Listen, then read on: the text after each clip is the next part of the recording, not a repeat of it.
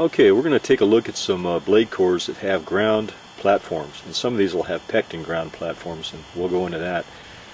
Made about 20 of these, I guess, now, where I've hand ground the proximal end, the platform, on a matati in order to get it real flat and to break up the surface tension. And that works really well. The Mesoamericans, most of the cores, from what I understand, they were ground, and a lot of them were pectin ground. The difference is that this is the way I was doing them in my earlier videos here, where I had a multifaceted platform, and then I was having to make a special isolated platform for every single blade removal, and that involved removing a little flake off the top.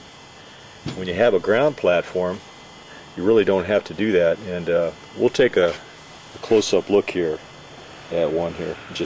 Okay, here's a couple of close-ups of the platform, and you can see that it's pretty well perfectly flat, and that's what you want. And this grinding, it breaks up the surface tension and allows the crack to start a lot easier. Now, you can also peck them with a chert cobbler or chert flake, and you'll get a different texture that works even better, and we'll go into that. This is the matati that I'm using to grind these, and we'll give a demonstration of that here in a few minutes. This is the chert flakes, thin little chert flakes, waste flakes, gravel basically. I use that, bust it up with this little hammerstone right here, real good hard hammerstone on this matati, and it gives you a real good mixture. I use a little bit of dirt to kind of give it a carrying medium so that it doesn't squeeze out from underneath the rock when you're grinding it. Okay, these 5 over here show pectin ground platforms. They've actually been pecked using a chert flake like this. It takes about 10 or 15 minutes to completely peck that surface until you get it really, really rough. You know, what you'll notice on here are actually small Hertzian cones, and they go in about 1 millimeter or so. I wet this down with water and looked at them with a magnifying glass, and you can actually see the fractures going down into the stone. And what that does is the crack has already started, and so as a result of that, when you're pushing down with your chest crutch, the flake will remove with a lot less force. Here's another example. This one here has been worked a little bit, and I've had a couple sets of blade removals already taken on here, so you know, it's good to go. It's pretty well stabilized. It looks kind of like a sprocket, like on a motorcycle.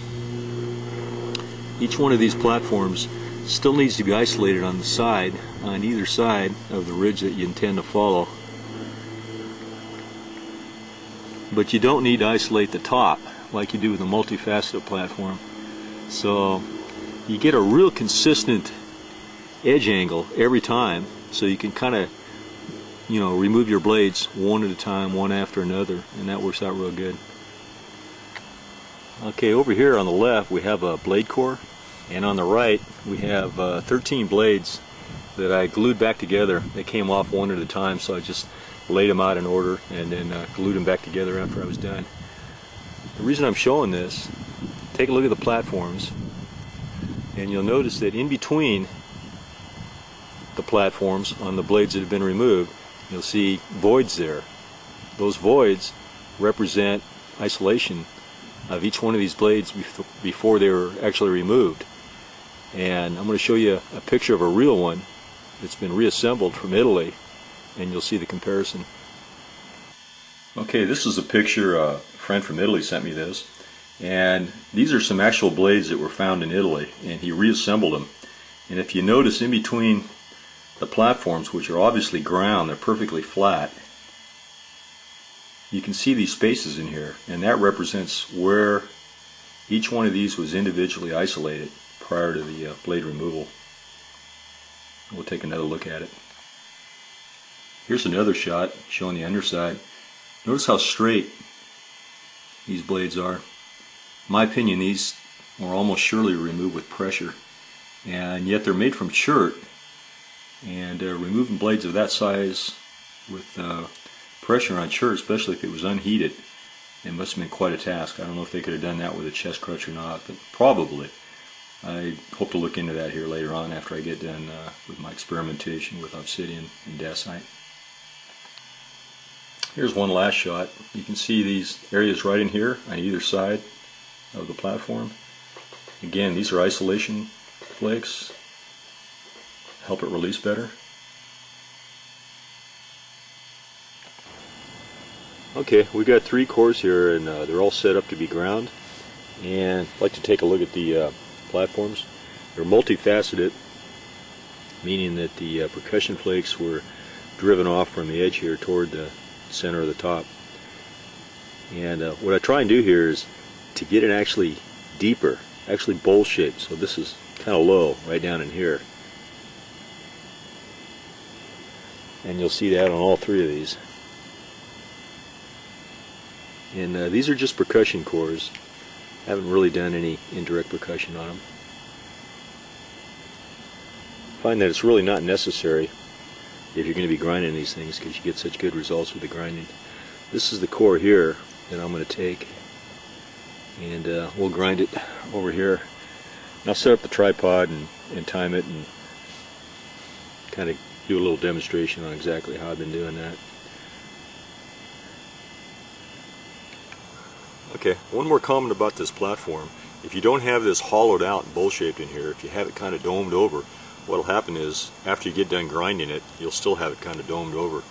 And it's better to have a really flat platform when you get done with this thing, or even a little bit of convexity in here won't matter, because you're not going to be removing flakes from the very center anyway. So to get started, I use a little bit of sand like this, sand and gravel. Put it in here, and this is just a matrix to kind of hold everything together. By the way, this is a piece of basalt, I believe. I found this out in the desert, and it's really porous. I like that because it holds the particles in place on these little holes right here. It won't squish out as much as if you use a really smooth sandstone. Put that in there. Add some flakes, chert flakes.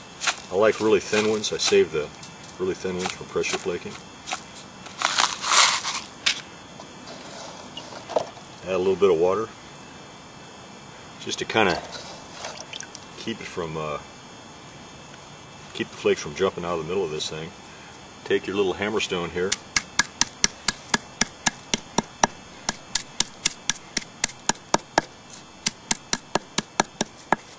pretty simple. You just want to bust up these flakes until they're pretty small, maybe a 1/16, 1/8 of an inch big, something like that.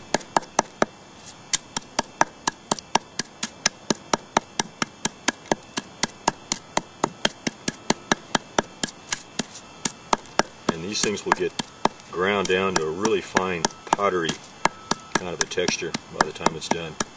This is more than enough to completely grind this platform all the way.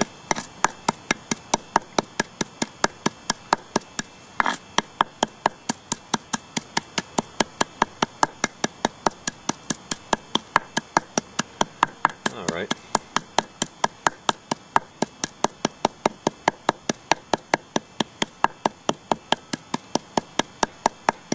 I like it to have kind of the consistency of oatmeal. If it's too watery, it'll just run off the end of the grinding.